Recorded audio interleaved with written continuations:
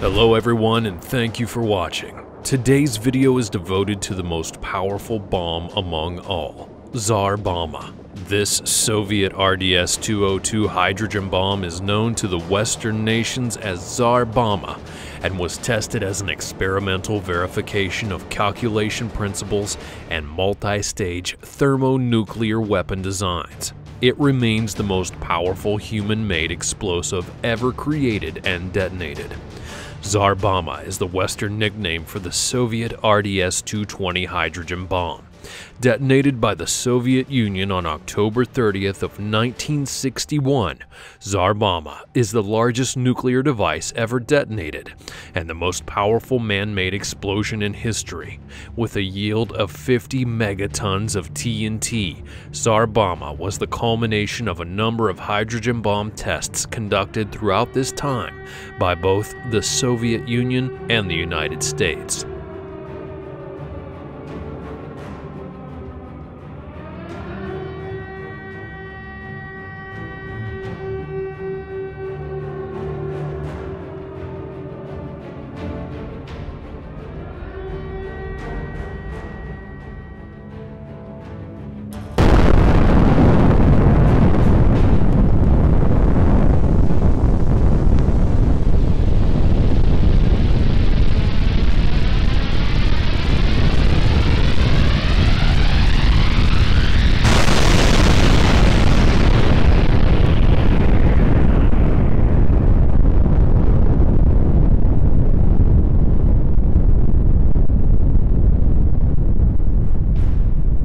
Tsar Bomba was also referred to as Kuzkina, or Kuzma's mother. This nickname may refer to Nikita Khrushchev's promise made at a 1960 session of the United Nations General Assembly to show the United States a Kuzkina, which also roughly translates to "we'll show you." There were many other nicknames that would be associated with Tsar Bomba, such as Big Ivan, Project 7000, Project Code 202, and the Central Intelligence Agency would designate the Tsar Bomba nuclear test as Joe 111. A team of physicists led by Yuri Karaton designed Tsar Bomba. The team also included several others and could have theoretically yielded as much as 100 megatons, but it would have resulted in a dangerous level of nuclear fallout. Additionally, the delivery plane would not have had sufficient time to retreat to a safe distance. Therefore, to minimize nuclear fallout, the third stage incorporated a lead tamper instead of a uranium-238 fusion tamper. It's been speculated that the second stage used this method as well. And when it came time for the test, a Tu-95B Soviet long-range bomber piloted by Major Andrei Dernovstev delivered Tsar Bomba during the test. The bomber was accompanied by a Tu-16 observance plane that was responsible for collecting air samples and filming the test. A reflective white paint would be used on the planes to minimize thermal damage to their surfaces. Tsar Bomba weighed 27 metric tons.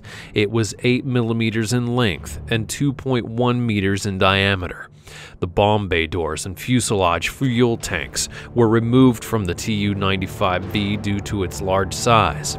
Tsar Bomba was attached to a parachute weighing 800 kilograms, which provided the bomber and the observance planes additional time to fly approximately 45 kilometers away from ground zero prior to detonation. Despite the addition of the reflective paint and the parachute, a 50-50 chance of survival would be predicted for those on board. Then on October 30th of 1961, Tsar Bomba was detonated in the atmosphere at 11:32 Moscow time over the Mitsushika Bay nuclear testing range in the northern Arctic Circle. The bomb would be set by barometric sensors to detonate at 3,940 meters and would be dropped from a height of 10 kilometers. Tsar Bomba's yield was approximately 1,570 times more powerful than the yield of the bombs that were dropped on Hiroshima and Nagasaki combined, and 10 times more powerful than all the conventional weapons exploded during World War II. Tsar Bomba also represented 25% of the estimated yield of the Krakatoa volcanic eruption of 1883 and 10% of all nuclear tests by this point. By comparison, the B-41, the United States' largest nuclear weapon, had a theoretical yield of 25 megatons, and the largest nuclear device ever detonated by the U.S. was Castle Bravo with a yield of 15 megatons.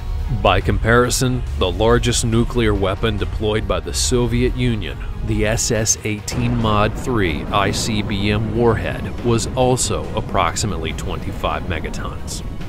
In the aftermath, all of the wooden and brick buildings in nearby Severny, located 55 kilometers from the aiming point of Ground Zero, were annihilated. In other Soviet districts, located hundreds of kilometers from the detonation site, wooden houses would be demolished, and brick and stone houses suffered damage. Radio communication outages were also reported, and one test witness felt the thermal effects at a distance of 270 kilometers, even with dark goggles on. The intense heat from the detonation was capable of causing third-degree burns at a distance of 100 kilometers from Ground Zero.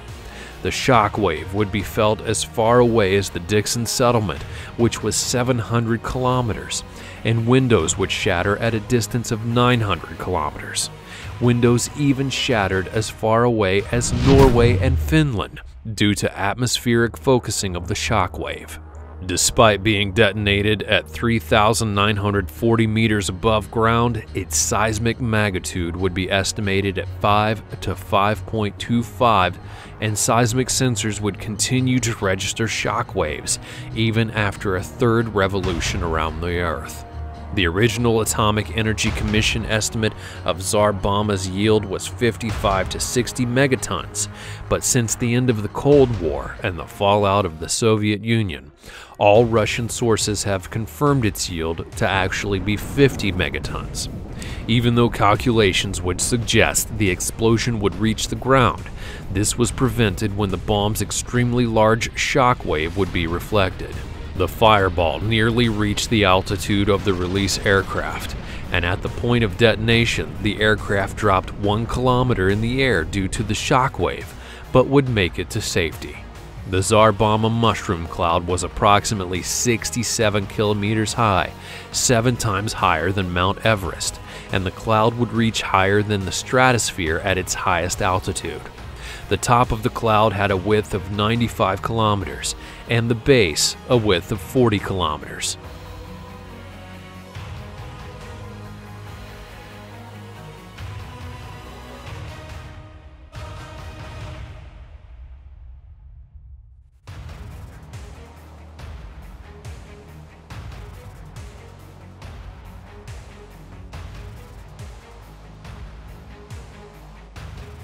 The extreme damage and devastation that was wrought by thermonuclear weapons like Tsar Bomba is unimaginable, and if such a weapon exploded in a large American city like New York, Chicago, San Francisco, or Washington, D.C., their metropolitan areas, plus large portions of surrounding suburbs, would be completely destroyed and nearly devoid of all life. Tsar Bomba featured a mass of 27,000 kilograms with a length of 8 meters and a diameter of 2.1 meters with a blast yield of 50 megatons of TNT. Thanks for watching. What do you think about this massive nuclear beast? Let me know in the comments below. Be sure you're subscribed, and I'll see you next time.